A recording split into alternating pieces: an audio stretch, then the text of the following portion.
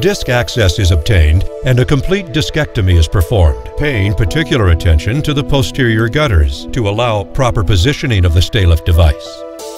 The end plates are carefully prepared, assuring complete removal of the cartilaginous end plate and presence of bleeding bone. The trial sizer is inserted into the non-distracted disc space with C-arm fluoroscopy assistance to select the proper device height. The intent is to get the best fit and fill of the space. Device selection is made using both C-arm and tactile feedback. The selected implant is attached to the implant introducer and packed 2 millimeters above and below the graft cavity device surfaces to enhance graft material end plate contact.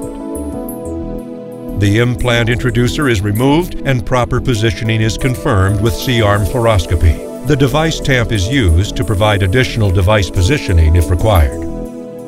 Beginning with the central screw hole, use the awl guide and awl to create pilot holes for the screws. The intent is to simply pierce the end plate. Clear any interfering bone or soft tissue from the vertebral body and/or screw hole to allow for complete seating of the awl guide and screw, affording the proper screw trajectory. Insert screws beginning with the single screw, but do not fully tighten until all 3 are positioned. Sequentially tighten all screws until implant is secure. Obtain AP and lateral X-rays to confirm final position.